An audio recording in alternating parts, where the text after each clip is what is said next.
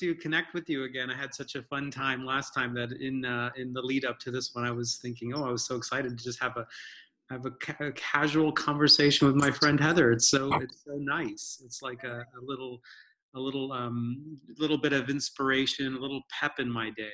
So thank you.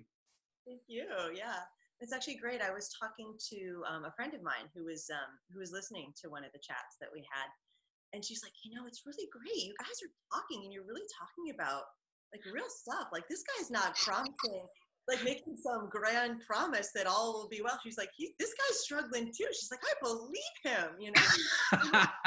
Well, what does that say about what kind of content it is out there, that we just maybe have nothing casual, we have nothing unscripted, like we have nothing amongst peers or friends. So I mean, like, what's going on out there? Maybe that's another episode. That's a whole nother episode for sure. Yeah. But it also got me to thinking that like nobody really comes to the path of the Dharma, or if they do, they don't stay there for very long, because they're like, oh, this might be a fun thing to do, right? Like this might be kind of interesting. I mean, I feel like that whole, like the first noble truth and that whole path, just really, it's because it speaks so directly to what feels true to us, which is our experience of our own suffering. I mean, but I even think that is like, it's only when push comes to shove does someone actually come through the doorway, but most everybody else goes by way of yoga. So yoga has the allure of being much more impassioned and joyous and exhilarating and enticing, and then us Buddhists, and especially those of us that are really doing the work, it's not all that sexy. For sure. Yeah. So and today we're going to talk about trauma, right? Which is, I'm very excited to talk about trauma, which and I'm actually happy that we're going to have this nice long period of time in the Contemplative Studies program that's coming up, like the next 6 weeks, plus we have this long sort of like retreat module, because I feel like we're still just going to barely scratch the surface of it. Absolutely.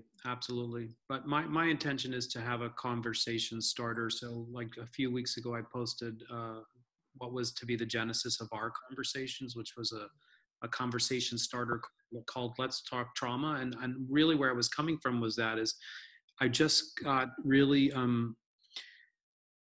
honestly, I just don't think we're talking about it enough. I think there's so much stigma around mental health and around shadow feelings of insecurity and inadequacy and lack of self-worth and a lot of shame, unbelievable amounts of shame. And then you get into the spiritual world and you're doing your meditation, and somehow your meditation practice isn't working, your yoga practice isn't working, you don't feel any less depressed, you don't feel any less angry, you have tumultuous relationships with your peers or with your spouses.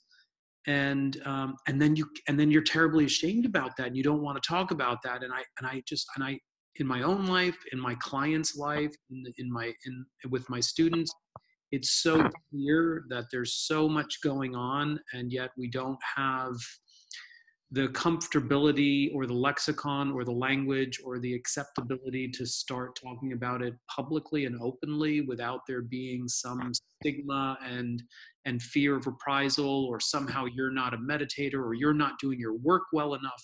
Just layer upon layer of shame and judgment that prevents us from getting to the very level where we could be actually working with what's getting in our way and what really needs to be attended to and really needs to be addressed. So I got kind of concerned, actually, not just tired of I'm always tired of the kind of marketing schemes and all the noise that's out there. You know that about me. But then with just even in-house and amongst my own peers, it's just like right down the line, the people that I care about most and in my own life, like these are the real things that I think need to be, and that a conversation needs to happen about. So that was my intention. Yeah. I mean, one of the things I really appreciate that really got me to thinking a lot, just from that little snippet that you did release a couple of weeks ago, was this idea of how invisible a lot of this is to us to begin with. And how, I mean, as I start to think about it, a message that I feel like I've repeatedly given myself is like, oh, it's not, you haven't been traumatized, you're just so sensitive. Or, like, I feel like there's all of this messaging that's in there already implanted that kind of keeps it buried, you know? Yeah, I mean, unless you're walking around hobbled by a car crash or you have survived like 9/11 directly, not even 1 degree of separation. I mean, you're not entitled to, classify yourself or consider yourself a recipient or someone who is struggling with trauma. And I think that that's a huge disservice to all of us, because it then precludes us from even accepting that there's something going on to even address, as the Buddha's first and second noble truth suggests. Like you have to understand noble truth number one, and then you have to abandon the causes. So I think, yeah, I mean, I think the invisible nature of trauma is that, and when people are, have physical trauma, we all know that people in wheelchairs and people that have been in car crashes and people that have been in burn victims and people that have been in tremendous assault, they wear the scars. Their scars are obvious. But for most of us, if we're talking about small t trauma as opposed to big T trauma, small t trauma being maybe what we would call classically or conventionally developmental trauma, the kind of trauma that we sustain early on in childhood, where there's not the kind of presence and kind of attunement, and not the kind where we get things that aren't so good for us, and the things that we need elude us in our primary care relationships. This kind of trauma, I think, is ubiquitous and totally pervasive, and yet it is invisible. It's right under our noses, and it's not. You can be sipping tea with your friend, and it's only until you hit a trigger that you recognize that something else is really going on inside of that other person. But when you hit that trigger, what happens is we cut them off, or we think they're weird, or we think they're strange.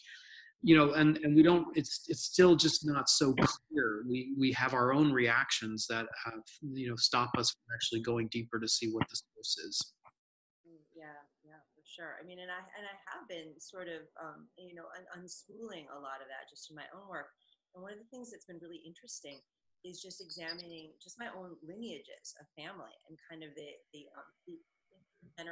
intergenerationality of trauma and how we inherit this. Like when I look at like the lineages, I just was looking at like the lineages of women that I come from, and the way that one side is very resentful towards their children, and the other side is very sort of self-deprecating and like, oh, it's okay, I can. Like the other side of my father's side of the family, they had tremendous pain that they suffered, and yet they were so giving, and it was always seen as like. So I had these two messages that I feel like were already in there to begin with. Like, how does that work? How does our trauma come in through that, like the gateway of the impressions and the consciousness forming that even happened from birth? I mean, as far as I know, there are at least 3 gateways. One that's the most obvious is, and the most, the one in our current paradigm, the most acceptable is that there's a genetic or an epigenetic transmission. So that means that we are, in fact, inheritors of a cross or transgenerational set of DNA that predisposes us to certain qualities, and they can get actually turned off or turned on depending on how they can get expressed, for example, by way of our current experiences and our attitudes, for example, and our lifestyle. So there's like these sort of like latent biological markers inside of us that we either switch on or switch off depending on how we live and how we relate. That would just be one. I think that's a kind of known one. We wouldn't really need to go much further than that, but if we wanted to add Buddhism into the conversation, we'll talk about an equivalent version of that, but it's immaterial, based on mind or energy. So it's insubstantial, then you can't sort of observe it with contemporary measurable devices, for example. But they would say that mind has a continuity across time, and that mind actions or activities produce certain kinds of effects or carry certain kinds of traces or residues, energetic residues that linger or continue. And so we are the inheritors of biological DNA, and that can be switched on. And we are also the inheritors of predispositions, psychological predispositions. I mean, you as a mom with 2 kids know that even though the material matter of the biological matter is the same, the kids have very different predispositions, don't they? Yeah, for And so we have to wonder, like, how is that possible? And so from a Buddhist point of view, we're the inheritors of a kind of karmic residue from our past. But then there would be a third one, which is a nice one, to kind of as a middle way, which is the way of language. And what does that mean? It means that we are, as human beings, we're story makers. Okay, so if since the dawn of time, we've been sitting around fires and telling stories because we're the only species that uses language. But that language, it encapsulates meanings, and it frames experiences, it narrates, it creates a story. And we are doing this all the time, and yet we're not really accountable to our authorship. And so what happens is the way that our parents framed experiences, right? Because any experience is open or vacant. It can be supplied different meanings. And so the meaning making that we ascribe to experiences is then transmitted orally from parent to child, and from school teacher to child, and from peer to peer. We are co-creating a story right now. And that story can either open us to live more optimally in a more balanced way, or it can really constrict us, and it can really terrify us. And so, narration and story making is another way that trauma is handed down. And like, you don't have to look further than the immediate situation in Venezuela, for example, or before that, you look in Syria and the massive displacements of human population not seen since World War II. What kind of, so this is, you can say this is a hard, very, very challenging, life-altering experience.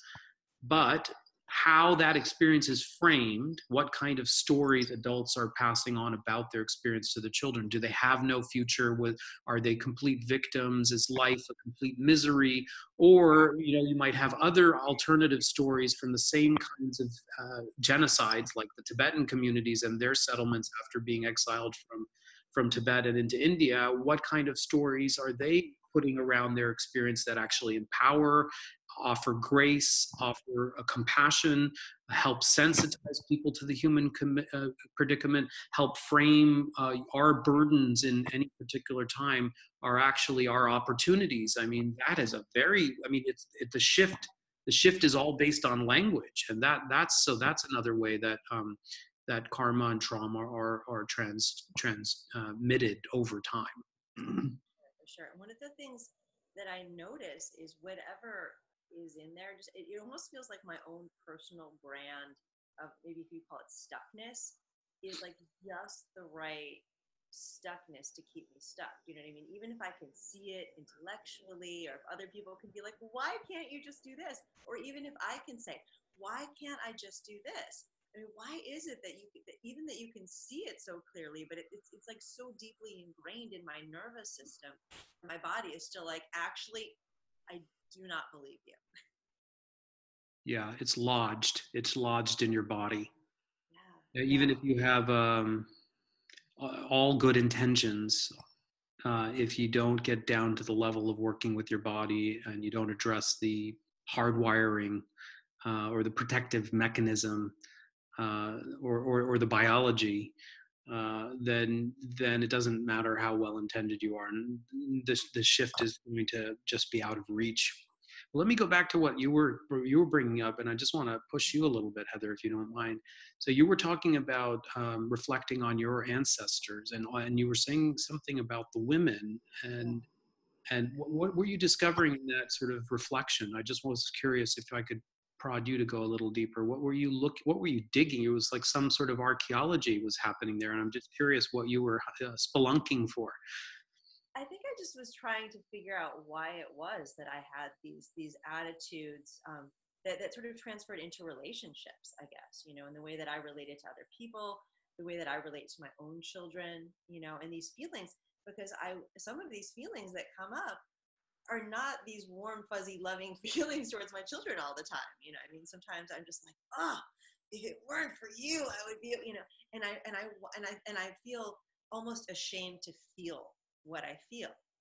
And so it goes so largely unexamined, like it feels like that message is it's just who I am.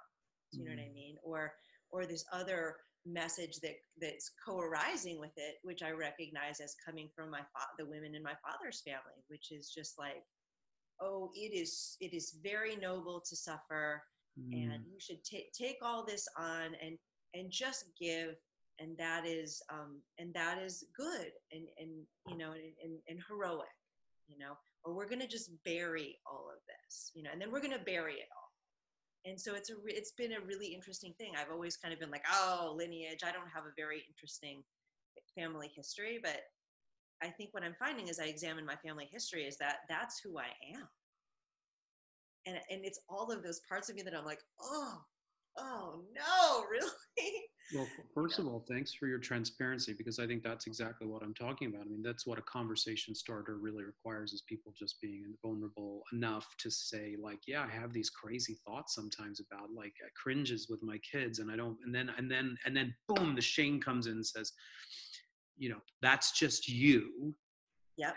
Don't ever say anything. Don't let anybody into that, because they'll think you're crazy. So we have this terror that we're going to be rejected or ostracized for our deep, dark secrets.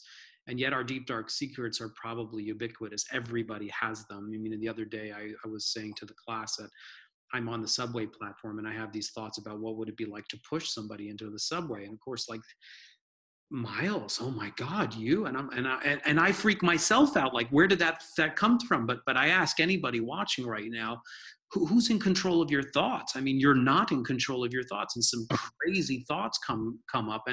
And from a karmic science point of view, like, we are the inheritors and recipients of a long legacy of all kinds of imprints. So nothing is without boundary in your mind.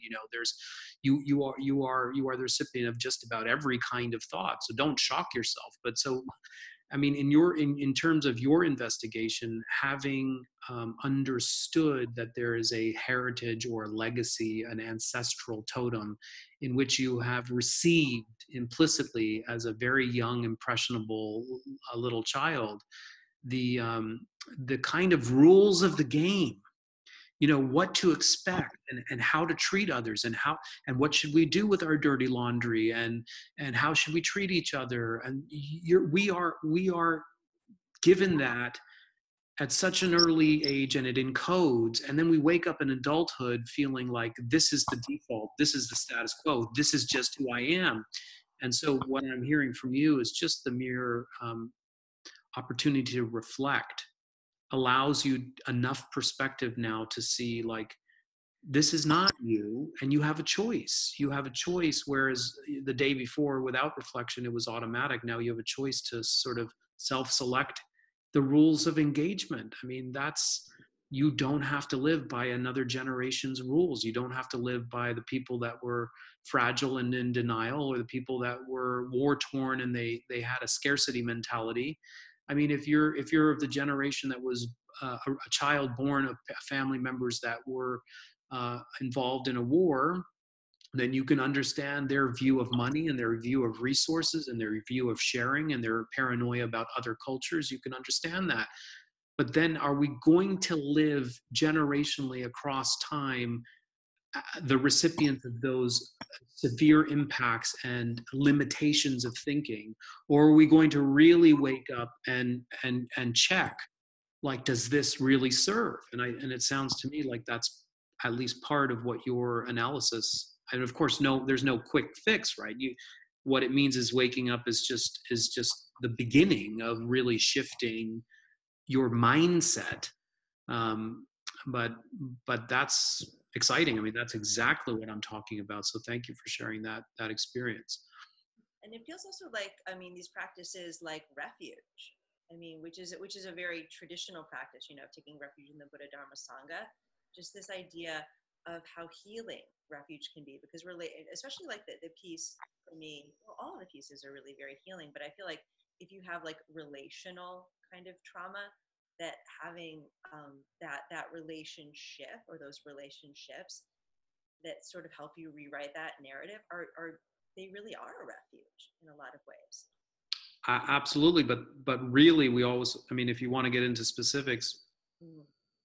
the refuge is both in external and internal. So as it relates to trauma, a lot of us have had a major breach or several major breaches in trust, and then we grow very isolated and skeptical and paranoid and closed-hearted, and we live very independently, which keeps us safe. I call this the fortress. You know, you build or erect a fortress to keep you safe, but then there's no supply train coming in, so you're scarce on resources because you're an island.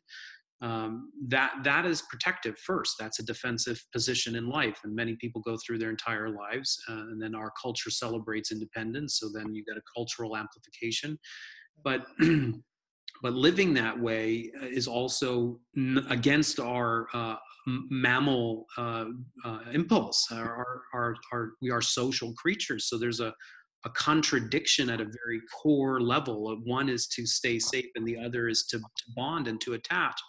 And so I think that leaves people, protected but really unsatisfied.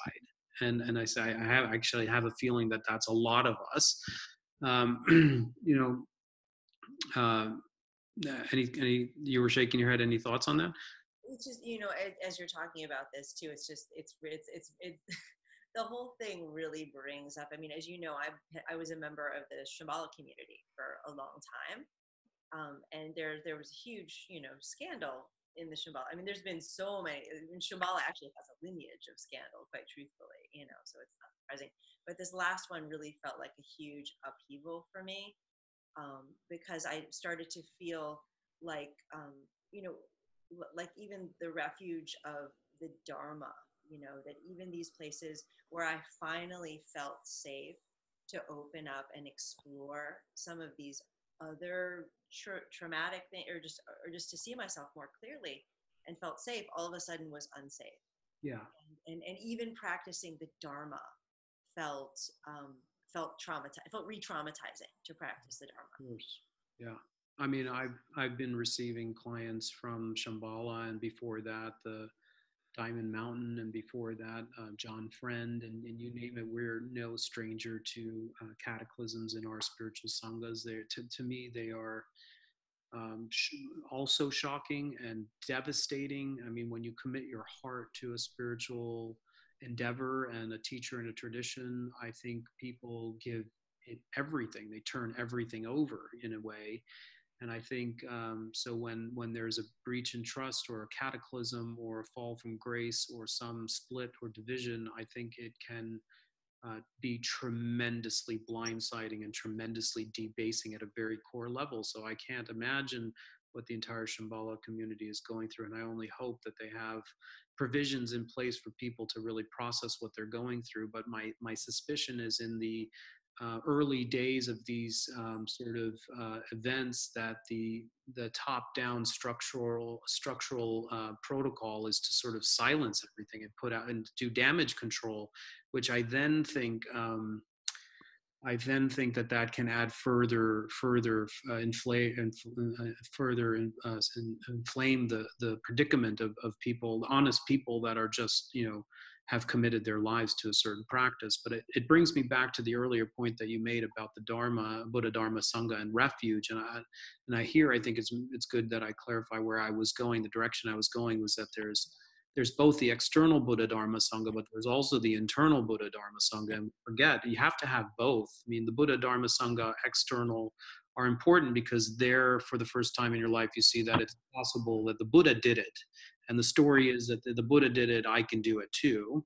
And the Dharma is that, well, there's a method. It's not that he just woke up, but there's actually a lifelong plan, a program that we can sign up for. And then the third one is, well, you don't have to do it alone. Okay, so suddenly you've gone from someone who's suffering in isolation to someone who knows that there's a purpose for you, and there's a program for you, and there's fellow supporters of you. But if you just stay there at that level, and there's a breach, or somebody fails, or somebody falls, it's no wonder that you've put all your eggs in one basket, and now you feel completely debased, as if the rug was pulled out underneath you. But if you could have, from outset, complemented the three outer with the three inner. Now the three inner are that your inner Buddha is your own Buddha nature, your own. It is in a way in at first it is about you waking up and your potential, nobody else's. You can really free your mind. And the inner Dharma is that moment where you really do start to see how reality is operating. It's not somebody else. Like the early psychoanalysts, they kind of psychoanalyzed their patients, and they had the illumination, they had the big picture, and then they were kind of coaching people into putting the dots together. And then one moment, all the dots line up, and a light bulb goes over your client's head. And that moment of illumination is your inner Dharma. It's when you put one and one together and you go, that means two. That's how it works. And then the third one is your own connection, your own love, your own appreciation for the larger whole, the larger community, your own loving place in the larger perspective. And so all three of those inner ones are the counterballast, or the balancing of putting all our faith and hope in the externals, because the externals come and go, they're up and down, they fluctuate. And so when a teacher fails you, if you've been following the inner one, you have your own inner resource where you can check against your own experience, you can check against your own intuitions about what's going on. But if you at the outset put all your eggs in the I want a new mommy, I want a new daddy basket, and you displace yourself, put yourself into an infantile position in the hands of a caregiver who may not be any more mature than the next person, that's where we really get disenfranchised. And if you have been developing your own awareness and your own sharpening your own tool of discerning wisdom, then you always have that to fall on. And when you and I were in Kathmandu with Geshe Tenzin Zopa, some of his advices left people in tears, and especially the ones that had to do with people who were asking, what do I do after a tremendous crisis of heart with spiritual teachers and spiritual communities whom I had placed so much hope in? And I don't know if you had a personal encounter, but I'm sure you did. And I know I spoke to a number of other people, and I was blown away by some of his answers. So I wonder if by way of sharing that, you could just let us know what Geshe Tenzin Zopa had to say. Yeah. I mean, I felt like when I was talking to him, it was almost like I was confessing, and I felt like I was confessing something that I had done, like I was like I could, and I remember he just looked at me and he just said, you're pure, Shakyamuni Buddha is your root guru. And that was like something that really became so personal, because I was able to then see, like when I would look at this statue, it wasn't a statue, it wasn't some other person. I just was like, that's me, and it was really, it made me feel okay. He's just like, we don't know why these things have happened to these people. We don't know why they've taken on this karma. You are pure. And I said, is it okay that I still feel inspired by some of these teachings? And he's just like, yes. He's just like, yes, you are pure. Your wisdom mind understands. And it was really, it felt as true as all of that pain felt. It felt more true than all of that pain felt. Yeah, because I see him putting it back and pointing out your nature, the inner Dharma and the inner Buddha are inside of you. And so that's my point. And see, it takes a great master to really give that visceral pointing out instruction. But he's like, you have to have faith and confidence in your teachers. You have to have some motivating inspiration to practice the teachings. It's always useful to none of us is an island, so we always need support from our friends and peers, but all of these are impermanent. They're coming and going. And there's always these internal resources that need to be developed concurrently, which is your Buddha nature and your ability to wake up, your ability to realize things, and your open-heartedness. These are the three jewels. And I think that's what he was saying to you. He was saying, don't abandon your practice. Don't abandon your path. Don't abandon your good sense. Almost like when we're in a traumatized mode, we regress into a kind of childlike mentality. And part of that childlike mentality is all black and white. Okay, and all that black and white means if my guru fails, or my guru did something appropriate, or my sangha or my family substitute, my surrogate family fails or is divided, that I must be bad. And that's how a child thinks. I mean, that's part of a traumatic pattern. And so it's no wonder that people feel so ashamed and take on the burden of responsibility for other people's shortcomings, and so want to abandon their practice because they don't want to have any association to it. And so now you've got people who've invested, like you, 20 and 30 years into these practices and in this path, and there's something inside of you that's driving you to say you can't do this anymore because it's all good or all bad. And then Geshe Tenzin Zopa reminds you to think like a mature adult, which is to have nuance and complexities and a whole lot of gray area, and to try to balance it out by finding a middle way, a middle ground, where maybe you understand the teacher isn't perfect, but the teachings are yours, and no one should abandon their own good sense. No one should abandon their experiences. They were valid and true. And so I think this requires us to, sort of arrive in the present moment where we are safe, so that we can recall some of that clarity. And definitely that's what we felt with 35 of us at Kopan. We were safe with Geshe Tenzin Zopa. He's a respectable member and of the Sangha. I think he had captured a lot of our hearts. There was a lot of wounding in that room, and I think that he was speaking right to us and putting it at ease by reclaiming and recalling our good sense to re-empower us, to our own teachers. And I remember at the end when we said goodbye to Geshe Tenzin Zopa, it was really one of the big striking memories that I have. I hope you don't mind me recollecting this publicly. I just am so moved since we're talking about him. Is that first of all, I felt like how maybe people in the 70s had felt when they met Lama Yeshe and Lama Zopa for the first time. I felt like that's how our group was relating to an exceptional being, how fortunate it was to be around for 1 week or 10 days with an exceptional being. But the second thought that I had immediately after that was, there's no grabbing on the coattails here. Like we are in retreat with this exceptional being. He's just given us a massive downloading, a transmission, talk about a historical transmission framed with a narrative designed to dislodge us from transgenerational trauma. That's what happened up there in Kopan. But there's no holding on to the coattails as if the medicine is inside of him. And there's no like emailing back and forth, and there's no longing, pining for the Geshe, and there's no there's no this glossy-eyed effect of like the subordinate little boy or girl chasing their idealized fantasy of forever having mommy and daddy available at every little, at the drop of every tear. For us, I think we had a tremendous honor and a privilege not only to come into contact with such an awakened being, but then also the maturity to remember this is about us and we can work independently together. And when we came back to develop the contemplative studies program, it's not like we resurrected or recreated a hierarchy with Miles on the top. That would be absurd and ridiculous.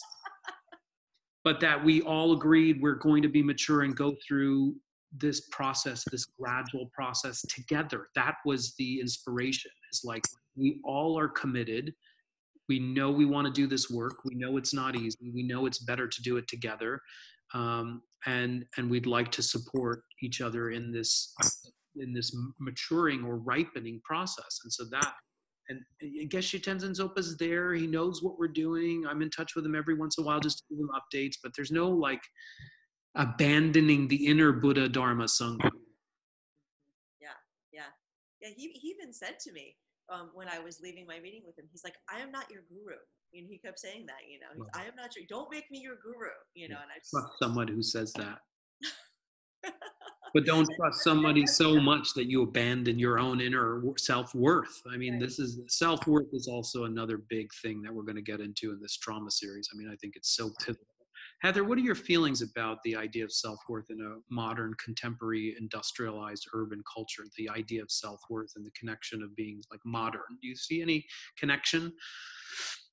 In self-worth and like a modern type, do you think that like maybe a few thousand years ago when we were more agricultural, or that, and we lived in communities that we had such poor self-esteem, do you think that there's any validity to some crazy statement like that? No, I mean, I think that now, I mean, self-worth is really built very much so. I mean, for some people, it's money, like how much do you have, or how good does this look, or how big of a home do I have? And it could be material. Sometimes it's also like, how busy are you? What are you doing? What kind of work are you doing, or what does it look like? I mean, the rise of even a platform like this, like social media, we can really present whatever we think the picture should look like. And that sort of actually works, I think, to damage our own self-worth as well as the self-worth of people perhaps who are TV. And so in a way, we're harming ourselves twice. So. Yeah, I would agree with that. I think that that's something I'd like to explore further when we get into class, because I've been road testing this crazy hypothesis that doesn't seem to have as yet been sanctified by the powers that be, all the researchers. But I have this crazy idea.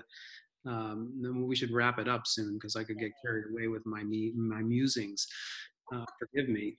But there's something about post-industrial modern society where we've become so fragmented, and we no longer even have the benefit of having even a nuclear family of 2 parents anymore, because work has become the new child, where that has sucked the attention of the parents. So we're really as from infancy to childhood, we're like sort of cast towards school, or we get a hodgepodge makeshift of caregivers. There's no real it's hard to maintain enough presence that used to be a long time ago spread out in the extended family, grandparents and cousins and aunties and everybody living in a kind of community space, farming together and maybe having 6 hours a day of work, and then the other, sharing stories around the fire or whatever. Like, that's a little romantic, but I also sort of feel like our attention has become so scattered.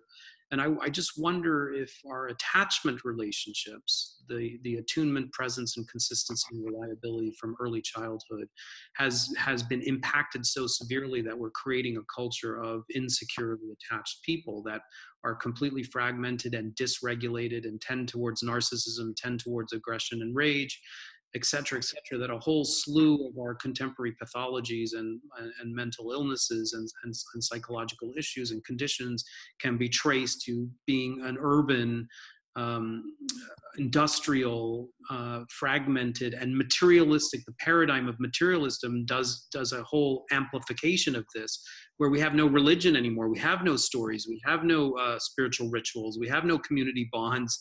Where basically Amazon is the god or the deity or the new church, with its drones dropping down packages en masse on our heads. Like, this is where and no wonder we're so sick. And so, what's the biggest sickness? Like our sense of being unworthy. I mean, right down the line, I think in our class, the Contemplative Studies program, when we started doing our self-analysis, I think right down the line, everybody can relate to feeling insignificant. And I personally think that is a malady of our modern urban time. I don't know when the Dalai Lama was first in conversation with early scientists, he didn't have a word for low self-esteem. So when we get into the first workshop on the 29th, it's ritual. It's about ritual, and then the series of lectures is on trauma, and then people are going like, how are you putting those 2 things together? Well, this is how I'm putting those 2 things together, because I think as a culture we've thrown the baby of spirituality out with the bathwater of religion, and as a result we have deep wounding and emotional wounds. So we have to bring back some sort of spiritual worldview and some of these rituals to get that atrophied part of our psyche exercised again, and to get penetrative enough to do the trauma work that we're going to set on doing. But I don't want to take any more of our time. Do you have any closing thoughts? I think we need to have a follow-up conversation at some point about mindfulness, right? Because leave a comment if you want more. We got to have a mindfulness conversation. We got to have that conversation. That's like the classic sort of what? Yes, more. you so much. I don't want to stop, but I also know that everybody's attention span you can only handle 30 minutes at a time.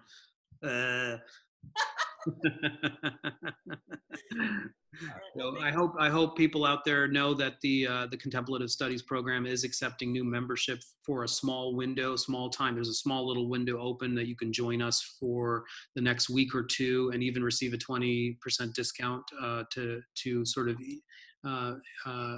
invite you into the process of our extensive journey for the remainder of the year. And that window will close and will not be open until next year when we start year 2. And so June 29th, we begin the module 2, trauma-informed Dharma, including a workshop on ritual and then 6 lectures on trauma. So I look forward to seeing you and working with you in that. Heather, thank you so much for all your inspiration and all your commitment, all you do for your own family, but also all the kids that you work with. And I look forward to seeing other people that have been really chatting it up on the Facebook. Thank you so much for your interest, and we hope to see you soon. Take good care. Bye-bye.